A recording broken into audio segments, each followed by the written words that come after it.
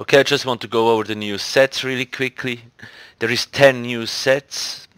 Some can be obtained from the new PvE area, some are craftable, some you can purchase with Telvar stones. So the new craftable sets, they are this one, Warren's Legacy. Then we have the Quartz Gladiator and the Pelinial Cuirass. I will put those into the description as well so you can see where you get those item sets from. Then there is also a lot of old sets that got upgraded or a little bit changed that I know of right now. Anyway, let's start. Flanking Strategist, so 5-piece bonus, attacks from behind an enemy gain an additional 330 weapon damage.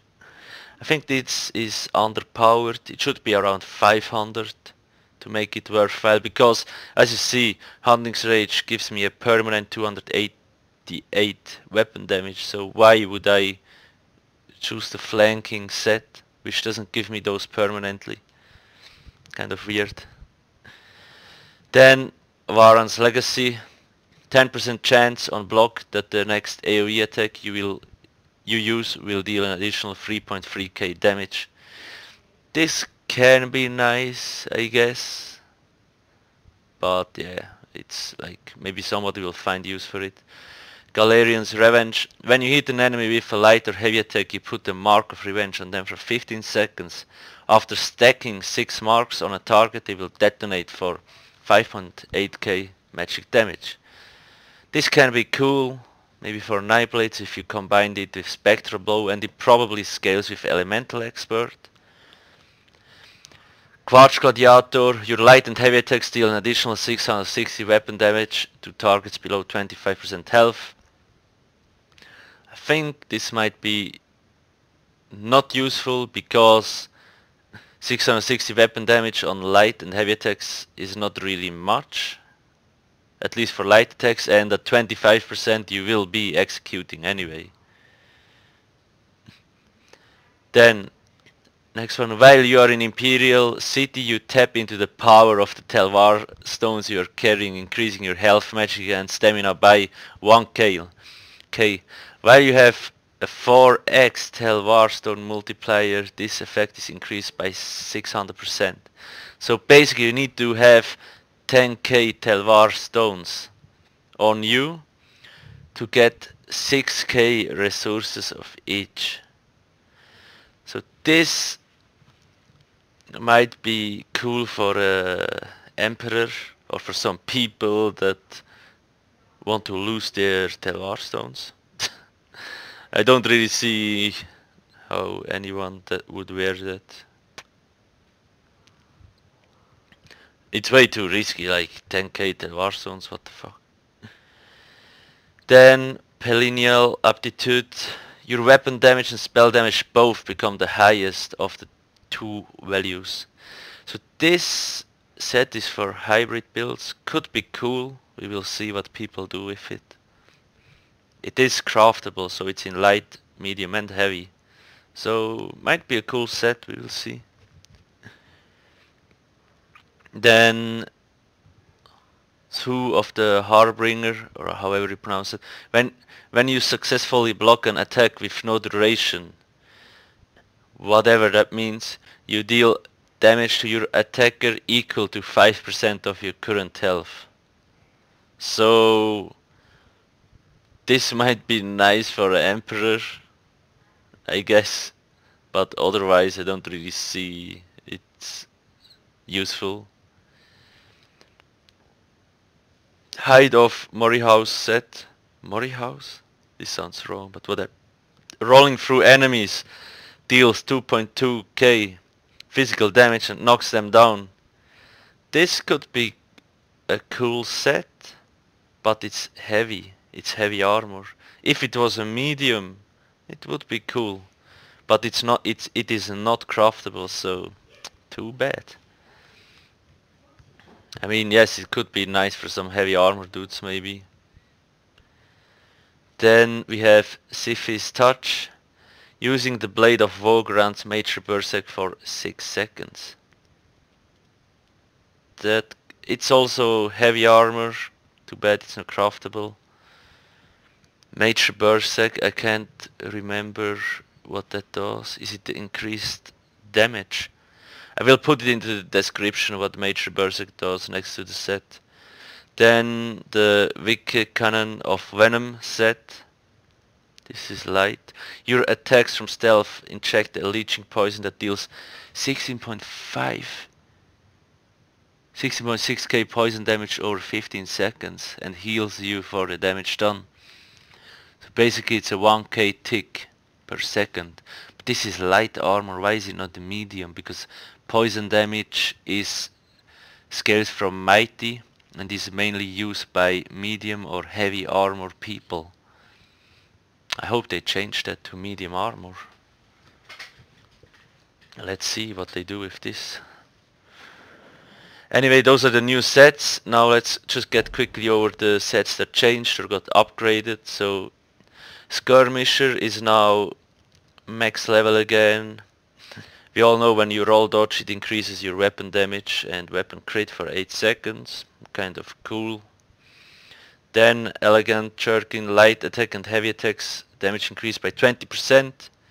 So for a heavy attack gank build, Magic DK, probably a nice set. Then Drug King Slayer. I hope I pronounced this right, otherwise I will get stabbed down by role players immediately. Killing an enemy grants you Major Expedition for 10 seconds, increasing your movement speed by 30%. Grants Major Brutality, increasing your weapon damage by 20%. So they changed this set. I think they thought it's a good idea to give it Major Expedition, which is cool, but they also probably thought it's a good idea to give it Major Brutality, but this is shit, because everybody has Major Brutality anyway, so this increase your weapon damage by 20% should be a separate buff. That's the thing. Because nobody really, it's just you, like the 2 free item set bonus, okay, you can use that. If I'm not mistaken, there is jewelry for most of the sets, at least for Vicious, Ophidian and the Infallible, there is sets this year too, so maybe for those is too, but can't confirm it. But really, they should change, like, they should not use the Major Brutality buff here, it's just lazy. It should be a separate buff, so it stacks, because otherwise this fucking bonus is useless. Then, now, to avoid confusion, they kind of swapped around the Vicious Serpent with the Infallible Aether, they kind of turned it around. So this in real is Infallible Mage. They changed it around a little bit, so you see the 3-piece bonus gives you now Minor Slayer, causing your monsters to deal 5% more damage. Then also your fully charged heavy attacks do an additional 600 damage. It's not a lot, but whatever. Then enemies you damage with fully charged heavy attacks are affected with minor vulnerability for 10 seconds, increasing their damage taken by 8%. If this works on boss monsters, this will be a must-have, especially if it works on the whole party. Jack of the Viper, your immediate attacks deal 7.7k poison damage. This effect can occur once every 4 seconds. So this set can be really fucking cool for PvP actually. It probably gets buffed by Mighty. So this can be fucked up actually. Holy shit. Then this is the Vicious Serpent set. You also see it gives us Minor Slayer, increasing the damage on bosses. Then the 5-piece bonus reduces stamina costs, which can be cool, and when you kill an enemy you restore 2k stamina and gain the Major Expedition buff. So this used to be a 75% increased speed buff, so they changed it to the Expedition buff. It's just bad that they all get rid of those unique buffs. I don't get it, why they do that. Yes, this will be the best set to fucking grind, because it gives 2k on every dead mob. It's a lot. Then Shadow Dancer's Raiment ignores movement speed penalty while sneaking, and it gives you a stamina recovery. Yeah, can be, I don't know, maybe for some vampire dudes or whatever, I don't know. Like, the question is, does it stack with the vampire speed thingy when you're sneaking? I don't know. Then the Eternal Yokida, so this gives now the minor Aegis. And yeah, when you die, you gain 200 ultimate and you get into a statue. Then Nightmare, 20% chance on melee attack to apply minor maim to nearby enemies for 5 seconds, reducing the damage they deal by 15%. So again, this debuff can be, like, you can get those things from skills, so why would you use this set? And they changed the Mephala mask, or the Mephala set. It used to deal magic damage, now it deals poison damage.